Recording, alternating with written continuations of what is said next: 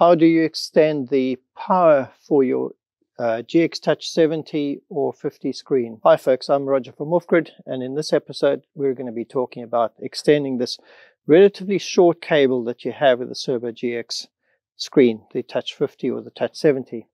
If I remember correctly, these are about 1.8 meters long, and it's very rare, very rare that we can mount the Cerbo screen close enough to the Cerbo GX base unit itself and use this just as it is. Now, on our display unit here, that's what we have. So here's the GX Touch 70 screen with a cable coming out, and it comes into the Cerbo GX here, and this is the standard screen cable that has not been extended, and that works. That's for us, that's absolutely fine because the distance is so short. But when you are practically doing an install in a motorhome, you're not going to be that lucky. The chances are extremely high that you're going to need to extend the cable by at least 5 meters. The vast majority of time we extend it by 7.5 meters, and sometimes by 5, and if we're lucky, sometimes a much shorter distance, say 3 meters or so. So let's talk about the extending of this. Now, we have done a video in the past where we talk about the HDMI. I'll just quickly mention something that we found is actually quite interesting. So this is a 5-meter HDMI, and what you can see here, we're using micro HDMI to standard HDMI. So this is what we will plug into the Cerbo GX, and this will be where the screen is, this little plug here. But with that, you'll need some form of adapter. So this is a female micro HDMI to female HDMI, and that is what we use. We plug it into there, and then we can plug the screen into there. And this enables us to drill a much smaller hole than we would for full HDMI. As you can see, full HDMI, you need to drill around about a 20mm hole to get that through. Whereas this, we get away with around about I think a 10 or a 12mm hole. So that's far easier to get it through tight spaces between cables and that.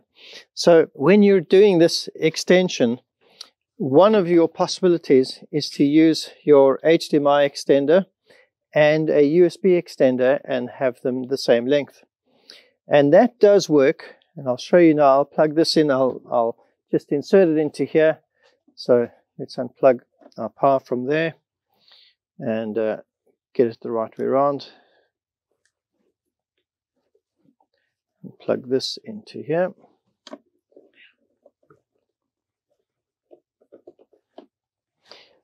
As you can see, that does work, and this is an 8-meter extension, as I recall, but we're fairly lucky in this particular case that this is not flickering and doing funny things. Quite often you'll find that the screen doesn't actually behave itself that well, and it flickers, and sometimes it's not that responsive to your touch and that sort of thing. Just to explain, this happens, the instability happens when your extension is particularly long. So in this case, this is an 8-meter extension, and it might be unstable. And in such cases, I'll explain why there's a different route that we take. But if you have a fairly short extension, then this is absolutely fine. This approach is fine. The problem with this approach, let me just unplug it here, is that you're going to be running 2 fairly thick cables, and again, your diameter of holes that you need to drill to run this through things has become reasonably substantial. It's a far bigger plug that you have to run through things. Also, you're going to be running this one way, and you're probably going to want to run this along because these two go together, and that your diameter hole there is quite big. So this solution does work to have an HDMI extension, which you absolutely need, and a USB extension. But if your distance is particularly long or you're going through really tight spaces, there is actually a better solution that I'm going to show you now. And basically, you're going to be running 12 volts. So the USB extension is going to be running 5 volts, and the voltage is pretty low, and you'll get voltage drop running along there. If you're using 12 volts, you're going to get less drop, and it's far friendlier to the devices. So this is 2.5mm cable, and you can see it's very tight. There are no plugs that we're going to be pulling through, so basically to get these into tight spaces is really easy. We would generally just tape the black to the red and then tape this to a fish or whatever it is.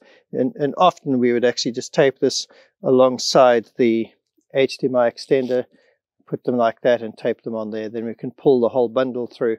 That makes it really easy. And what we do, I'll bring you to here.